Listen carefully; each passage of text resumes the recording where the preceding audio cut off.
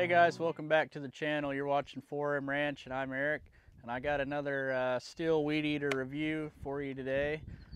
So you're probably shopping around looking for a new weed eater, either for your lawn service or just to use around at the ranch. And I've had a few that I've owned in the past, and I picked up this new one the other day, and it's probably, I'd say, my favorite one that I've ever ran, just because of this one feature that it's got, and I'll show you here in a minute. But it's a STIHL FS 94R. We'll go over some of the features and see it in action. We'll go over some of the features right quick on this weed eater. It's a 24.1 cc engine. It's got 1.2 horsepower, and it's weighing in at 10.1 pounds, so it's very light. Nice to carry around for a day's worth of work. And it has a 16.5 inch cutting swath, and it is 18.3 ounces of mixed fuel is what it carries. So not the biggest fuel tank, but it still lasts for quite a while to get the job done, and it's not as heavy carrying it around. So it's a little set up a little bit different than the other professional series weed eaters. It's still got the old Torx screw, whatever you want to call it, to get the air cleaner off to service your filter. And then the choke is set up a little bit different, as you can see right here. Most of the other ones are on the front. This one, actually, you got to turn it and push it in, and it locks it, and then when you pull the throttle, it kicks it out. Plug's still covered under this top cap. The recoil still the same. It's not the easy start, but I don't really like those, but I like how this one set up. And this is the throttle feature that I really like. So the best thing about this is that I've found is weed eating around fences. And here at 4M Ranch, we have a lot of fences that we weed eat around. We don't usually spray our fence rows with Roundup just because it kind of looks tacky, and we like to limit the use of chemicals here on our ranch. So we don't use a whole lot of Roundup. So in turn, we choose to weed eat most of our fences up by the road, so it looks nice. And we got some fences that have cattle panel in them. And then if you've ever weed eat around chain link, it's kind of the same as cattle panel. You're weed eating along and you're trimmer, and you're sitting there trying to feather the throttle and weed eat around it, and the head hits it and it jerks into it. And same thing is with weed eating around fence post. It kind of becomes a pain in the butt. So the favorite thing on this is this adjustable throttle. So how this works is when you get yours, you'll see it has a plus and minus sign. So you start out with it all the way at the minus, and that's no throttle at all. So I got it scrolled all the way back. Can't push the throttle. If I put it all the way up to the plus, it's full throttle. So if you're weed eating around a fence, you want to sit there and feather it lightly. If you're in light grass, you can roll this back, and then you can just have it about half throttle and not have to sit there and feather it, and you can just pull it all the way and it'll only give you half throttle. And that is a really nice feature to have for weed eating around that type of material. So this operator's handle here is rubber, so it's pretty comfortable. The anti-vibration system on this weed eater is really good, so it doesn't vibrate your hand and your arm after a while's worth of use, so that's pretty nice. The stop buttons, just a one click, so you don't have to sit here and make sure it's in the run position before you start it, because it's always defaults back to the run position. It's got the spot here for your strap, and this front handle, it's pretty thin. It's easy to grab with your hand.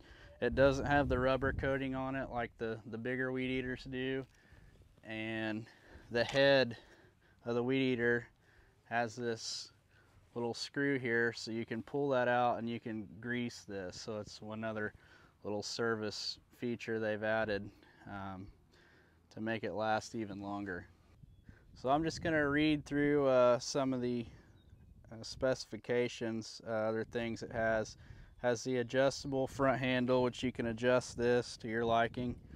It has a fully lined drive shaft, and it provides smooth operation with less vibration. polymer housing, protected choke lever knob, throttle trigger interlock, air filter cover, enclosed control cables, which is nice because sometimes that throttle cable, some of the older ones, they'd get water in there and they'd get rusty and they'd rust out and break. Has a heavy duty steel on steel clutch, protected spark plug, spark arrestor, upright fuel tank, and if you'll notice it's slotted right here, so it's got a protective housing around the base of the fuel tank, kind of like the stand for on the ground. And it's got a little sight gauge right here for your fuel tank. Let's see, anti-vibration system, the multi-function control handle, and of course it was built in the USA.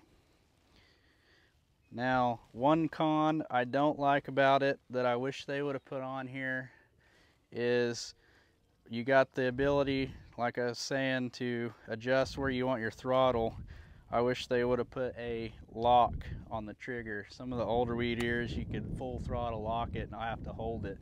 And if it had that, it'd be really nice. So if you were weed eating down nothing but chain link, you could set it to your desired throttle and just lock it and then just go on about it. So that is one thing I wish it had. But other than that, I really like this weed eater right now. The month of April, it was on sale, so it was $50 off, and you could get it for $2.99 at my STIHL dealer. So it's usually like $3.59, $99, somewhere in there. So I was able to get it for $2.99. So anyway, we're gonna go out here and we're gonna demonstrate cutting some grass with it.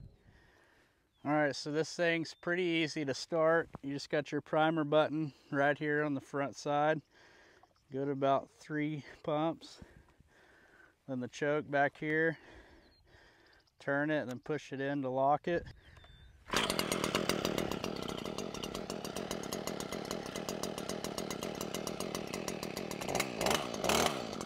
So we got some fescue right here. I'm going to show you how it cuts it in.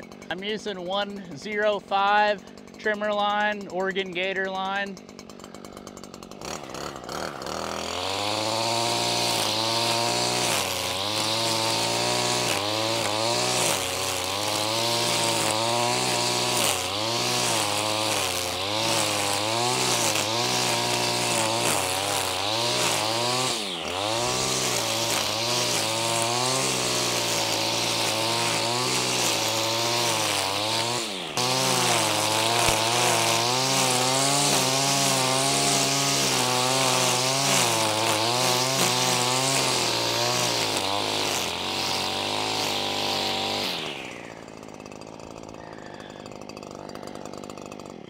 Alright, so now I'm going to show you this selectable throttle. We're going to go up here and weed eat around some cattle panel and some trees. So we want it to be not full blast. So I'm going to show you guys how that works. So I'll show you guys weed eating around some posts and cattle panel. Now this grass isn't very tall, but you'll kind of get the general idea of what I mean when you're weed eating around it.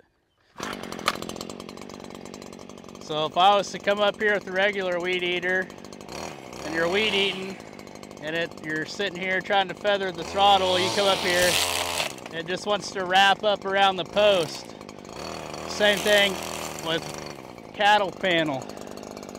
So I'm going to scroll this back to about a quarter throttle and I'll show you.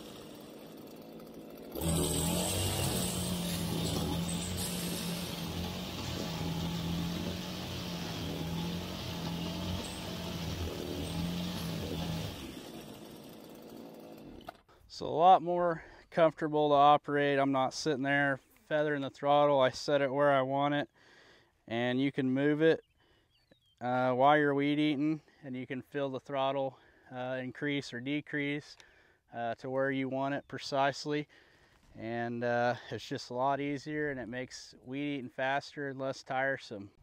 So I'm going to show you another little bit here on these Leland cypress trees. So if you're doing people's lawns or whatever, and you don't want to risk damaging the bark on their trees or weed eating around delicate flowers and plants, this is another area where this weed eater really shines as far as being able to control the throttle speed.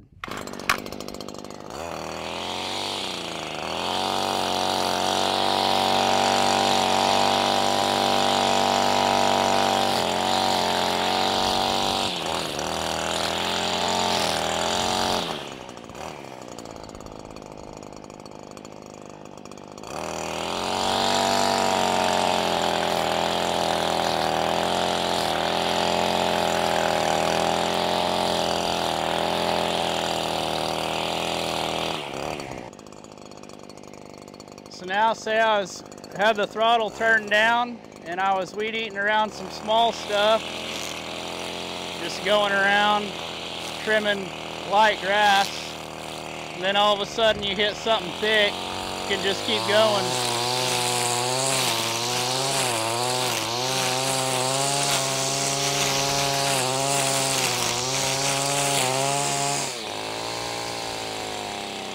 You can just keep your finger pulled on the throttle and just scroll this up with your thumb.